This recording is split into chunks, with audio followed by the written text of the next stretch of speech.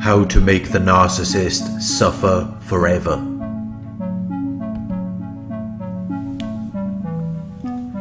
How to make the narcissist experience severe mental suffering.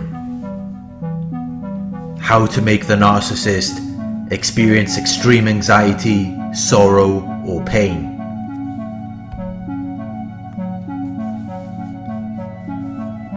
When you have been involved with a narcissist, it is likely that you have been abused, often for a very long period of time.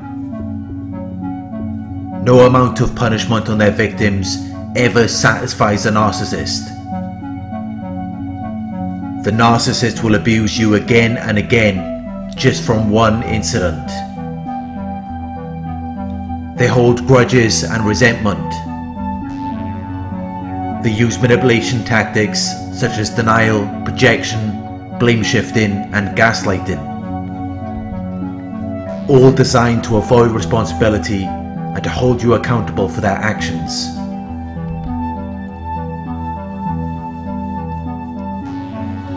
Naturally, when you have been involved with an abuser like this, you may desire to seek revenge. You may desire to hurt them in return for an injury or wrong that you suffered at their hands. You may desire to bring them to justice. The most important thing to the narcissist is supply. They might act as though they are interested in you in the beginning, but you are nothing more than an object that provides them with supply. Their supply is what you are providing them with. It involves emotional regulation, feeding their ego, boosting their self-worth, self-esteem, and self-importance.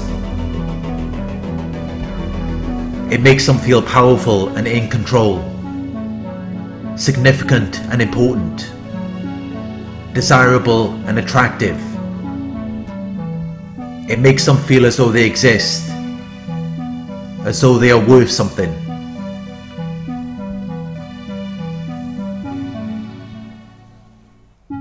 When they first engaged with you, this is the supply that they were looking for.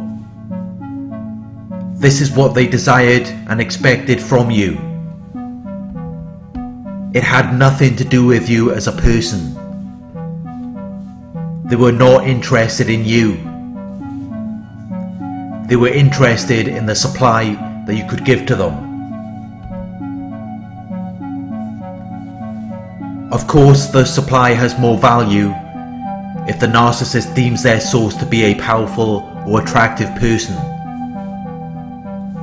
But even then, they see you as nothing more than an object that exists to serve them. An object that provides them with narcissistic supply. That is all that really matters to them. They use you to make themselves feel the way that they want to feel. But it never lasts, and that is why they need to keep you around. They need to try and secure you as a source of supply, so that you are always around to provide them with what they need.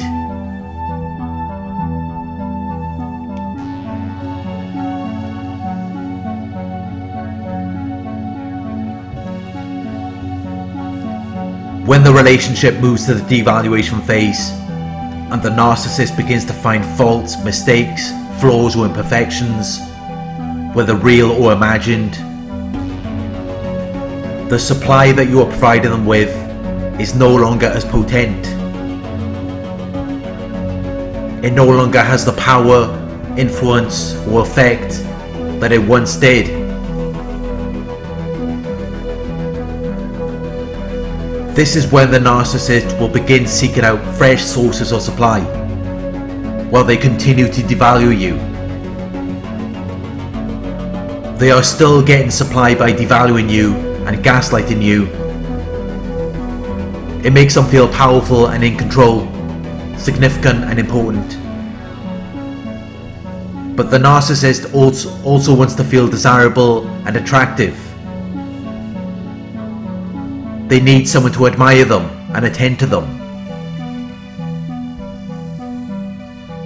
They seek out a secondary source of supply, who can then provide them with this positive attention.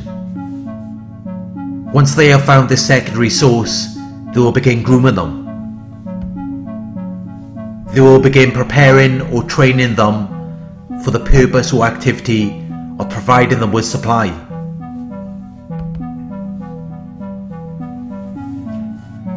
Once the secondary source is secured and fully prepared or trained to do this, they will then discard you and advance them to the primary position.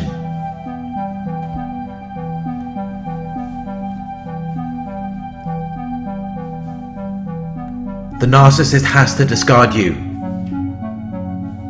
They have to be in control of this process, and it has to play out in the way that they would like.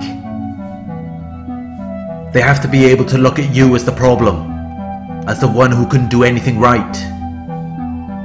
For them to feel superior and as though they are moving on to something better with a new source.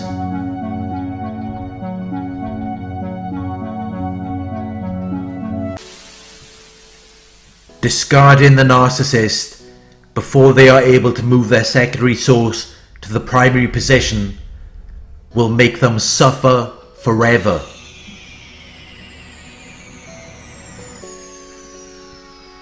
They will never forget it. They will never be able to move on. They will always remember that you are the one to discard them. They will always see you as being superior to them. It will cause them severe mental suffering. It will cause them to experience extreme anxiety, sorrow, and pain. Especially if you discard them before they start to devalue you.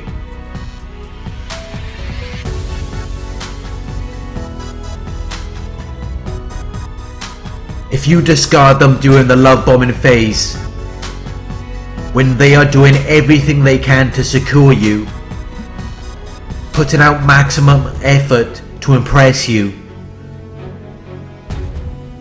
you are invalidating their false self and the illusion that they are trying to display. They created this false self to cope and defend against how they really feel about themselves.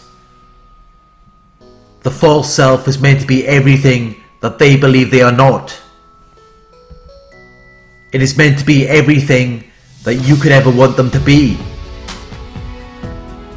If you discard them during the love bombing phase, when they are doing everything they can to secure you and putting out maximum effort to impress you, this will make them suffer forever. They will never forget about it.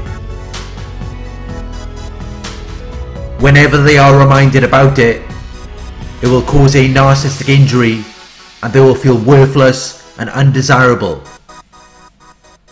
No matter how grandiose or arrogant they are acting in that moment, they will soon deflate and begin to feel small.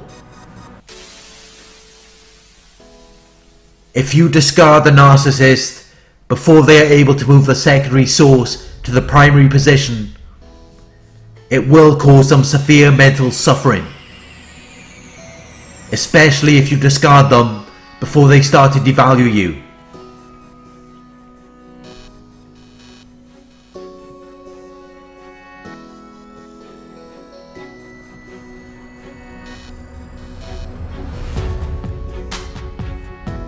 Thank you for watching. I hope this video resonated with you. Please like, comment, share and subscribe. Click the bell icon to receive notifications for my future videos. If you would like to donate, my PayPal link is in the video description. Coaching inquiries, you can email me at narcsurvivorcoaching@gmail.com.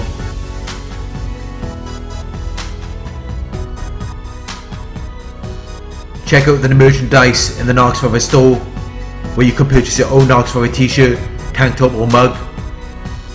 The link is in the video description. Thank you for watching, and I'll talk to you soon.